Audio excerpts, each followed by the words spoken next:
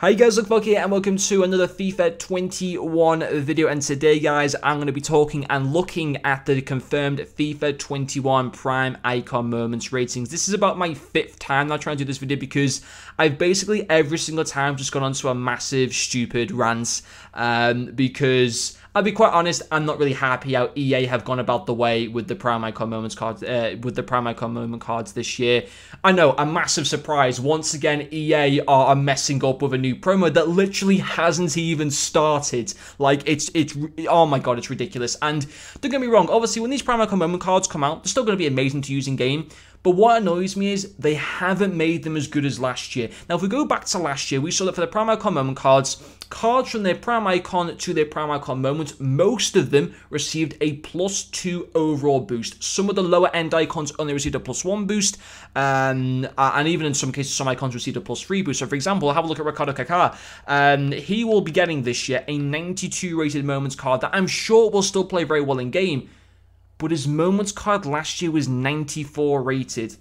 How can EA, for no good reason, and they won't give a reason, by the way, they'll just continue to, ignore what the whole community want. When we ask questions to them, they won't respond. Of course, they never have, and they never will. But how can you give him a 2 rating decrease? He doesn't even play. He's retired. How can you give him a 2 rating decrease? Just give them the same overall rating cards as last year. Okay, give them a few different player traits. Give them a few different in-game stats. I'd be fine with that. I'm sure you guys would be fine with that. But how can you sit there and give him only a 1+ overall increase when last year you gave him a +3 increase?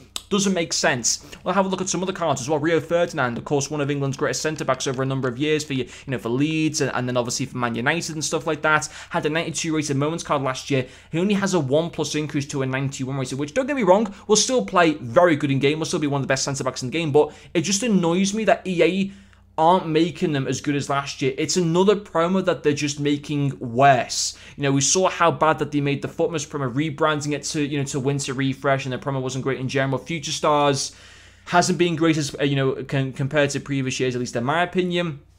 Team of the Year was okay because of the the upgrade packs are actually decent this year, but it's another promo that they're killing, and it literally hasn't even begun yet. I don't know if it starts tomorrow or I don't know if it starts the following Friday. I'm not too sure, but I'll have a look at some other cards. For example, Hernan Crespo had a 92 rated Moments card last year, a 2+ increase on his Prime card. This year, again, just a 1+ increase. And don't get me wrong, it's a really cool dynamic image, and I'd love to have him in my club, but it just annoys me that I'll be sitting there using a 91 Crespo when he literally had a 92 rated card last year, and he's done nothing wrong to get this decrease. I'd love to know what EA's reasoning is behind it. Basically, they just don't want people within this game to be having as good of cards as compared to previous years. That's what they want.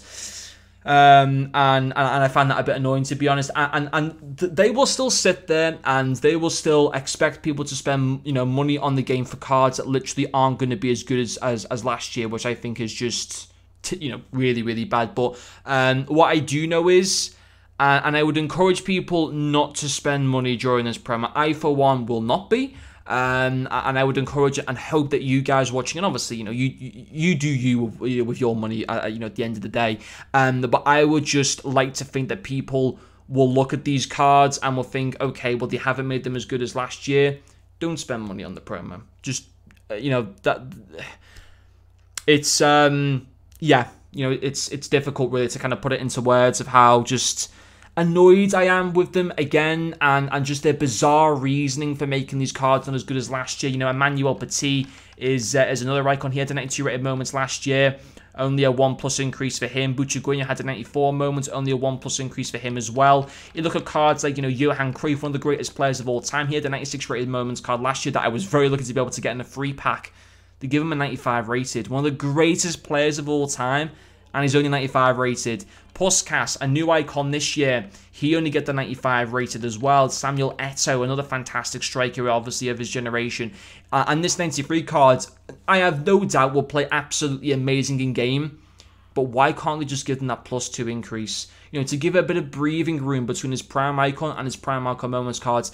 You will not notice much of a difference at all. You probably won't even notice any difference between the Prime Icon and the Prime Icon Moments. The only thing that really makes these Prime Icon Moments really cool is their dynamic image. And even some of the dynamic images, so, you know, for example, on Kaka, like Kaka's dynamic image doesn't even look good this year. To be fair, Eto does have a pretty sick dynamic image, at least in my opinion. Crespo has a really cool dynamic image. Rio Ferdinand has a nice dynamic image. But, yeah, they haven't made these cards as good as last year. For example, the wear icons, some of the lower tier icons did only receive a +1 boost last year. So, for example, Filippo Inzaghi was one who had a 91 rated moments card last year.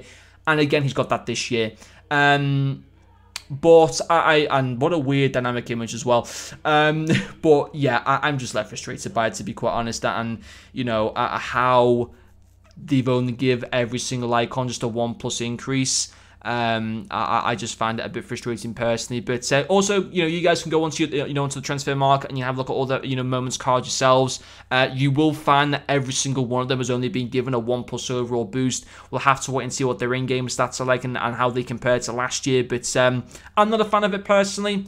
But yeah. You know, it is what it is, and I guess I should and we should, become to expect this from EA. And, what will they do with the Prime Icon Moment cards next year? Will they make them like the same rating with just better in-game stats? Wouldn't even surprise me if they did that next year. So I just find it very annoying that I'm already criticizing a promo that hasn't started. And maybe that's bad of me to criticize a promo that hasn't started, but, let's be honest here. We often get excited for promos and are left disappointed. So from now on, every single time we go into a promo of any sort, whether it be Team of the Year, Moments cards, Team of the Season, FUT Birthday, I'm going to go in with extremely low expectation, because I don't expect them to deliver anything well. They have their good moments with a few decent SBCs and a few decent cards that they bring out, but from what I see, every single year since I've been doing YouTube on FIFA, back in FIFA 17, it seems to get worse and worse and worse. And it just leaves you in a really, really difficult position. But I'll let you know what you guys think in the comment section about these ratings as well. Are you bothered about it? Maybe it's just me overreacting. I'm not too sure. But let me guys know in the comment section. But anyway, guys, thank you very much for watching this video. And I'll see you guys later.